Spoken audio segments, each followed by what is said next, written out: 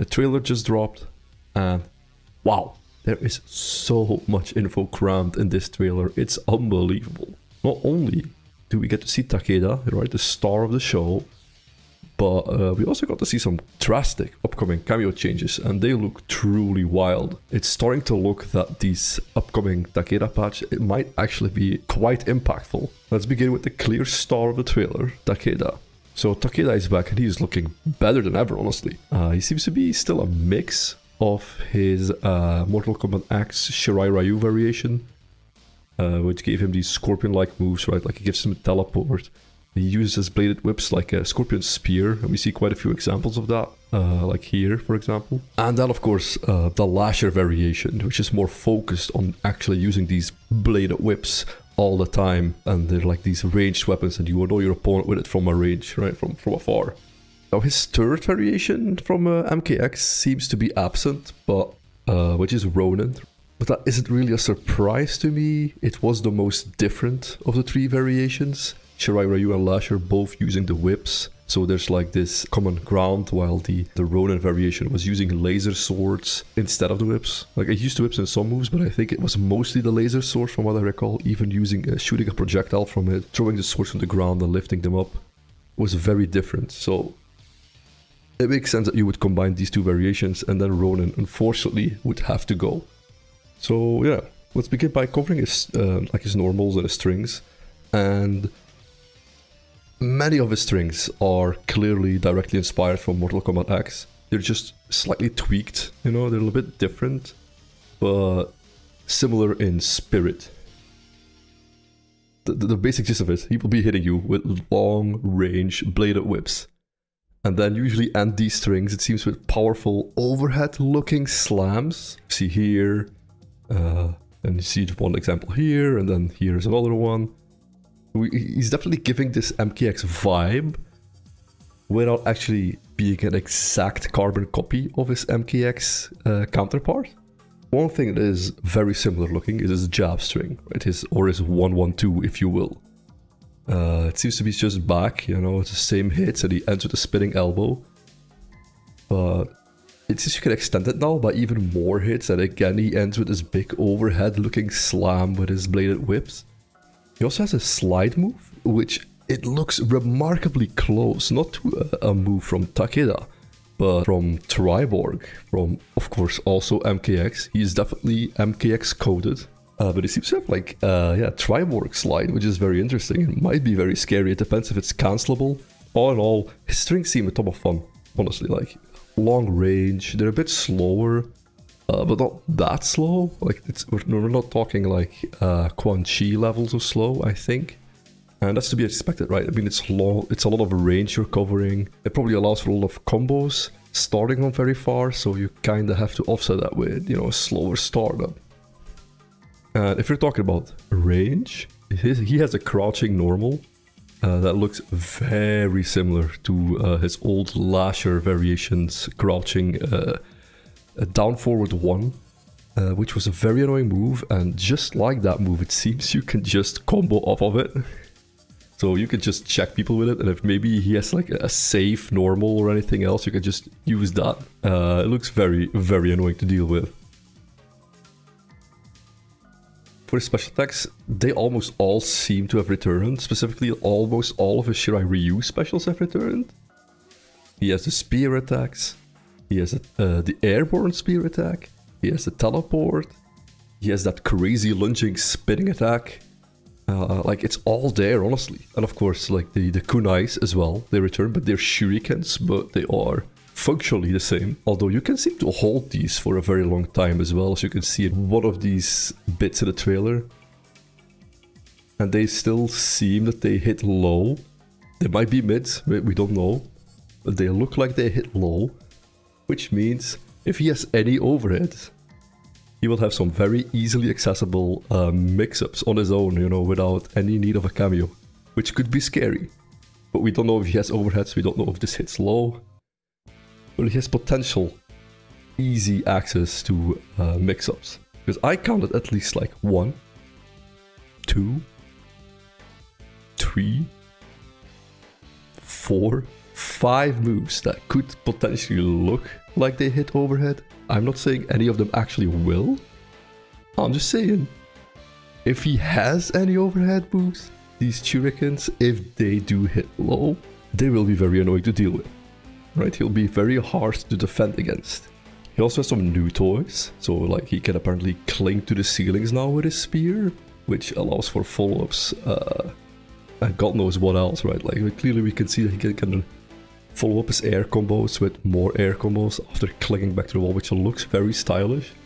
But you know, I can already see him just jumping in, right? Doing a jump in kick and then doing this normal and then, you know, get a new mix up off of that, and you just have to hold that. Could be very annoying.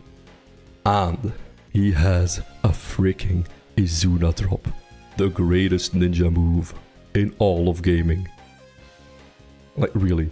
Like just a little side rant. Every time I see an Izuna drop in any game, it just brings me back to 10-year-old me playing Ryu Hayabusa in Dead or Alive 2.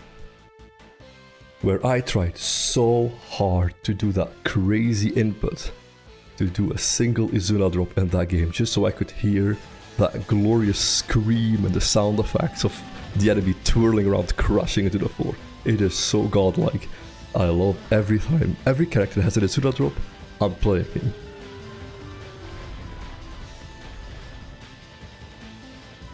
So yeah, Takeda looks very fun, right? Like he's strangely traditional, I want to say, compared to some other characters that have returned in this game. Like I said before, he might have some strong mix-ups with the shurikens if they hit low and he has overheads. It's a lot of ifs, but if these ifs are there, he might be very scary just by that alone. But even without those, you know, he has long range. He seems to have quite a few ways to also launch you, so he probably can combo you from quite far away. And at the very least, he looks very stylish, alright? Also, have I already told you he has an Izuna drop? Oh, also, okay, I almost glossed over it, but I can't resist talking about it. His throw with the leg stomp, it has to be a Mortal Kombat 4 Easter egg, right? I mean, even the opponent's pose is nearly identical to the opponent in MK4. Dude, I hope your opponent has a low chance of like screaming, "Oh, my leg!" when you hit them with it. That would be so funny. But of course, it wasn't all about Takeda. There were also 3 cameos shown. And hold on. At Boone, not so long ago, he tweeted about Frost getting a new ambush move. And I clearly was not thinking big enough. Because I did not expect her to just be able to create a new wall of ice that completely changes the dynamic of the arena. Like we've seen this style of move before in other games, like you know, in Killer Instinct you have Aganos who can put up a stone wall. Or in DNF Duel you have the Crusader, I believe, that can summon like a giant cross that also acts like a wall. In both games, this move is extremely powerful and degenerate, just because you can limit the movement of the opponent, right? He can't run away anymore. But also, it gives you corner combos anywhere in the screen, and usually corner combos are more damaging, or they give you better setup potential, they give you better knockdowns. Usually they are just more rewarding to hit. And because this is an ambush move we're talking about, what this means specifically is that now every time you hit, you can confirm this into, potentially you can confirm this into a wall combo. Every time you hit something, you can just summon Frost. While you're hitting them, Frost will put on the wall and you can just continue your combo and turn it into a corner combo. Every time. That seems insane. And who knows, right, what kind of applications this Frost wall will bring. Like, this on-demand corner combo is like the baby idea, right? Like, it's very a simple idea. God knows what other people will figure out, right? I'm sure there's other applications where nobody's thinking about right now, but once people start playing, they'll be like, hang on, can you do this? And then we'll find some absolute degeneracy, and I'm all here for it. Yeah, I'm very excited about this new updated Frost. Hopefully this change will at least let her be picked a little bit in competitive, because right now she just doesn't exist in competitive, right? So hopefully this change, and maybe the other changes she has, if she has any, just you know, puts her out there as a character, like a cameo you would actually want to pick. And Frost's not the only one with new toys in this trailer. Oh no, we get to see good old ketchup and mustard, Sector and Cyrax. And both of them got a spiced up version of what they used to have, you know, unlike Frost who got a completely new move. Their moves got changed a little. So let's take a closer look at Cyrax. Now before, when you would summon Cyrax, you could do a bomb setup, right? Where he would hold a bomb and then explode with it. If he would get hit before the bomb would go off, he would just run away and nothing happens. It feels incredibly bad to get hit and nothing happens, right? It's like a waste of using that cameo. So what we see here is now the bomb will drop out of his hands and he will run away, but the bomb will still explode. Now depending on how early you can make Cyrax drop the bomb, and if maybe you as the controller of Cyrax could maybe force him to drop the bomb other than getting hit, that could totally change this cameo, right? If it's just the bomb, if you hit him and it drops, but you still need to wait until the animation is when he's holding the bomb, it might not be that different for the majority of characters. Then I would assume the characters who are already using Cyrax can probably just use Cyrax better, but not a lot of new characters will be able to use it. So depending on how much control you have over this addition, he might change a lot or not as much. Still, it's a very cool addition and it looks more like a classic Cyrax, right? Cyrax in all the other games throws bombs on the floor instead of blowing himself up, so it's a very cool nod to a more classic Cyrax. And finally, Sector. Some would say the superior robot. Yeah, his change is simple in explanation, but who knows what impact it will have. So before this patch, right, so currently, if you use Sector, if you hold the missile, he will use the whole cameo bar instead of half of it and shoot a homing missile at the opponent. Very slow cooldown. It costs all your resources, all your cameo resources at least. It's not a very attractive option because the regular missile is actually quite good, so why would you spend both for a slightly better missile while you can have a very good one, which is more available to you. So they've just doubled the missiles. This will probably already, from what I can just think of, like, you know, as the baby setups is double missiles will probably armor break if they explode very close to each other, you know, 2 hits to break armor. So a double missile would probably be a very neat way to have armor breaking setups on the wake up, right? You know, to put them down, summon a double homing missile. Now they're stuck. They can't do anything. There's probably combo extensions that I'm not thinking of as well. But I do think like just having an armor break setup on demand could be quite powerful. We don't know if these cameos are changed in any other ways, right? Maybe they got buffed or nerfed in other ways. We'll have to see whenever the patch notes will arrive. News has come that we will have a combat cast on Wednesday, if I'm not mistaken, or Thursday. I forgot which day it was. I think it's the 18th. Is it the 18th? It might be the 18th, so it might be Thursday. Whatever. I'll put it somewhere in the video. But we will probably we will see Takeda in action, and we'll probably hear about a few changes. I'm sure they'll be very sparing in letting us know what will change. But we'll see, you know, a little glimpse of it, which is good enough for me.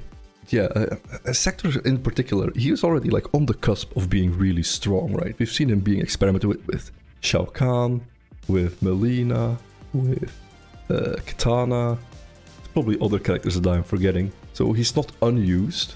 So we'll see if this double missile it might push him over the edge in being a really strong cameo. Or maybe nothing will change at all, right? You never know. All in all, I think this was a very exciting trailer, really well made. I think it was very good of them to show off some of the new stuff for especially Frost. Frost needs it. So it was probably the most exciting thing to see outside of Takeda was just suddenly seeing that Frost wall because it has so many applications. Just having this permanent corner, you know, can you imagine Shao Kahn with Frost? just having that corner mix-up constantly, anywhere you want, it seems very scary. So yeah, this Takeda patch might be really, really impactful. We'll have to see, of course, maybe it's just all hopium speaking. I want to be positive, and I'll stay positive until we see the patch. And then beyond, right? In a week after this, we're gonna even already know more about Year 2. Maybe we'll already see some characters, right? They're gonna talk about some new fighters, so maybe we'll already get some character reveals Year 2. Anyway, this week is a big news week. We've got EVO, we've got the Combat Cast apparently coming, and then next week we got San Diego Comic-Con. Can't wait for all of this, but with all that said, this is going to be about it for me for this video. Thank you for watching and see you in the next one. Bye.